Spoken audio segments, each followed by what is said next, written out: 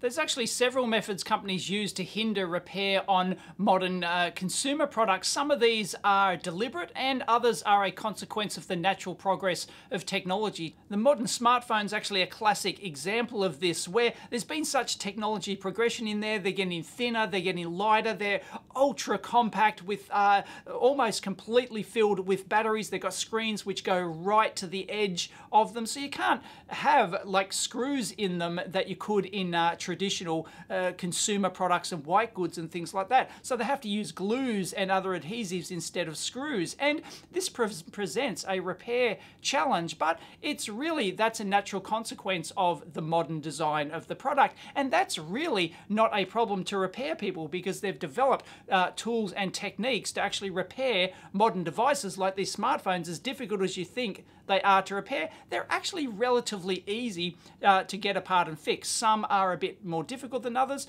but the tools and techniques are available to actually do it. So that's not really a problem.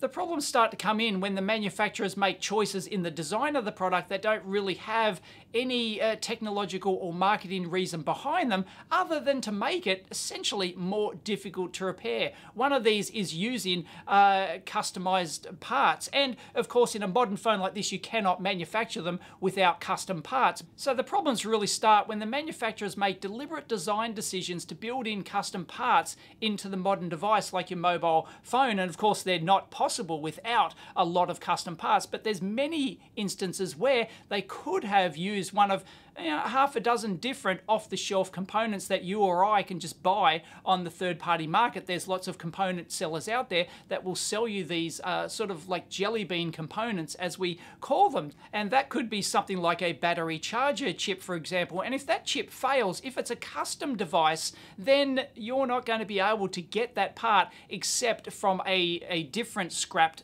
parts unit. So what the device manufacturers do is they will approach the semiconductor manufacturers who make these chips, and they'll go, hey, we want to build 1 million of these phones. Will you take this off-the-shelf chip, design us a slightly different variation on that, and sell it to us so that we can use it in our product? But by the way, that's now our own proprietary chip, and you can't sell that to anyone else on the regular market like you can with all the other chips in your inventory. And that's where the problem comes in. They use these custom chips when there's really no technology reason to actually do so.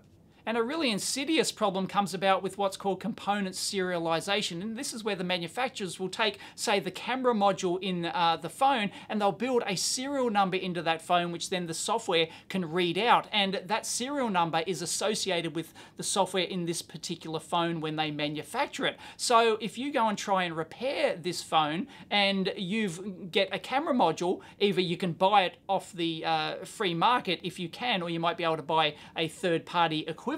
And even if you try and take a genuine part out of another genuine product, you've got a scrapped phone and you want to use it to salvage parts out of to do repairs, you take that genuine part out, you put it in another genuine phone, and it won't work because the serial numbers don't match. It'll pop up an error message saying, unauthorized repair or not compatible or some other error message. And this is something that they can do in software with almost any part. And it's pretty insidious. And really, there's no technological reason why they should be doing component serialization like this. And the only conclusion that we can come to from this is that they want to prevent unauthorized repair. They want to charge you an arm and a leg to fix your product, or they want to sell you a new device. They don't want to give you the choice to go to your local repair person and be able to fix your product at a reasonable price.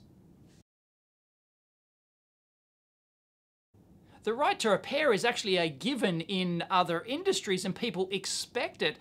Take, for example, if your fridge or your washing machine breaks down, it's a given that you can just call up your local repair person, they'll come out and they'll repair it, and they'll have the parts available to actually do so. Or the automotive industry, when your car breaks down, it's a given that you'll go to your local repair shop and they'll be able to repair your vehicle and have the parts available to do so. Either genuine parts from the manufacturer, or if they're not available, at least be able to use parts from the second-hand or scrapped market. If your widget in your car fails, they often give you the choice it's $500 for a genuine part from the manufacturer and 4 weeks lead time or something, or I can just go to the local scrapyard, get a used one for $100. Which one would you like? And people make their choice, and having choice is a good thing. But when it comes to modern electronic devices like smartphones and laptops and Xboxes, a lot of people don't have the same mentality that they can just go to a local repair shop and have it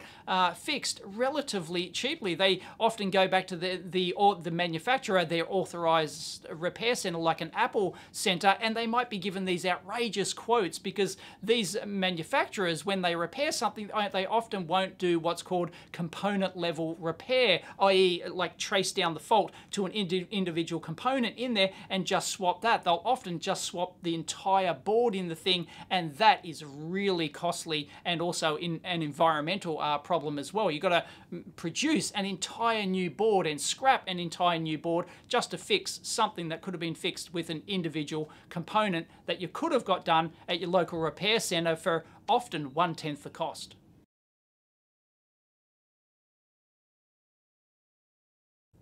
The interesting thing is that we come from a society where it was a given that you had the right to repair something. You owned it, you bought it, it was expensive, and you would take it to your local repair shop to have it fixed. And often TVs back in the old days, for example, they would have a circuit diagram. When you take off the back cover, there's the circuit diagram in there that would help an independent repair technician to actually troubleshoot and repair that product at a reasonable cost. And even computers, back in the early days of Apple, for example, when you bought your Apple II computer, it actually came with the full service information and all the listings. It was all open source and anyone could repair and tinker with their product. It was just a given. But somehow we've gotten to a point in society where a lot of manufacturers don't think that you actually own the product that you actually buy, and you shouldn't be using an unauthorized repair center. They will support it by often repairing it themselves, but at a much inflated cost and doing just board swaps and non-component level repair. And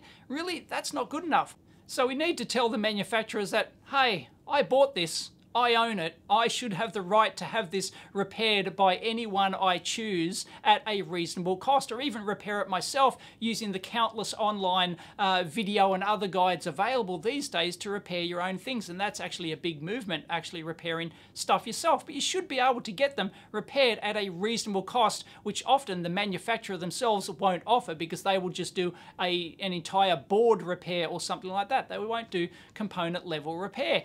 And we should be telling the manufacturers, hey, please don't do software component serialization and use custom component chips where you don't absolutely have to, or at least don't go after independent repair centers for actually advertising and offering services to repair their products, which some of the major manufacturers have done. They don't want people sharing repair information, and it's ridiculous. There are powerful lobby groups out there that will actually argue against your right to actually repair your own product. And they'll do this based on fairly dubious claims of safety, privacy concerns is a big one, traceability and other warranty requirements, where in reality there's no actual evidence out there to show there's any difference between an unauthorized repair center and the manufacturer's authorized repair center. They just don't want you repairing your own products, and it's something that we shouldn't stand for.